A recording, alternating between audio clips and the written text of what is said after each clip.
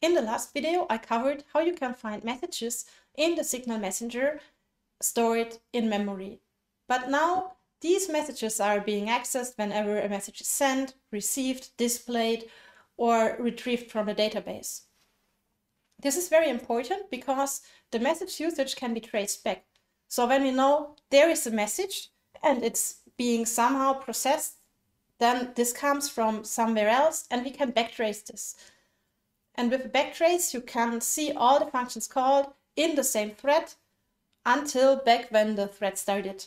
So we could now see how the program flow works, even if we don't have source code access. The Signal source code is very, very huge.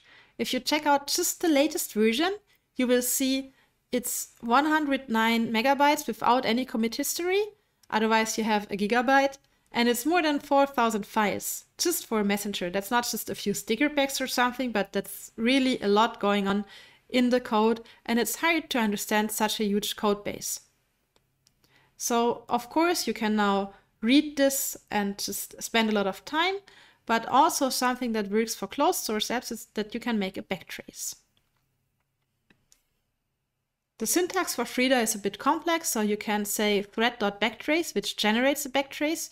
You have to tell this.context, so the context, which is the current thread, so it knows in which thread the backtrace takes place.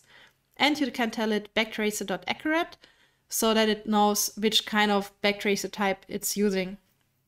And you can also map this, because otherwise you would just get a list of addresses, but you can map it to a debug symbol from Frida, and Frida will resolve this. For example, if something is an Objective-C method, or if something is defined as a C, C++ export in a library, it will add the name. And this will make it very readable, even without any source code access. Here's a view on the disassembled TS message in the Signal Service Kit. Ghidra manages to resolve all the symbols, and you can also see that in the assembly you have all the function names. But on the left-hand side, you can see the addresses. So without any symbol resolving, all we would get in a backtrace would be those addresses. And also there is ASLR, which randomizes the addresses and shifts them. So that is also something that Frida is compensating for when assigning the symbols and the libraries. On the right-hand side in Ghidra, you can even see cross-references. That's similar to one step in a backtrace. However, it might be different.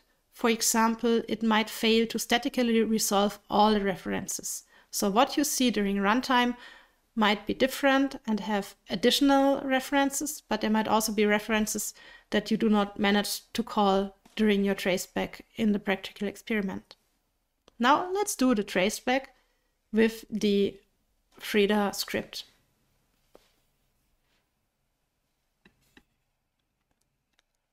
And now when I start typing, you can already see that there is something going on.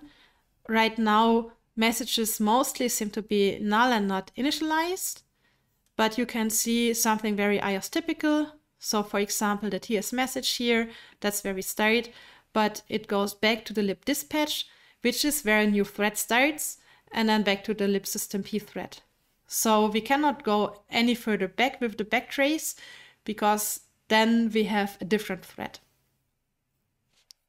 And now when I send a message, I can actually see this one, and it's being used in a lot of different contexts. So you will see, for example, here, it's processed via the Signal Service Kit and going through a couple of unnamed methods. And of course, there's also some stuff with symbols here. And before we again have something that is containing symbols. So it really depends what you will get in a backtrace, but it will help you to understand in which of all the methods this message is being processed. And also something that you might have seen is that our backtracing script is causing a lot of delay, because it's really a lot of calls, so the whole Signal Messenger is going to slow down. So I'm just interrupting the script here right now.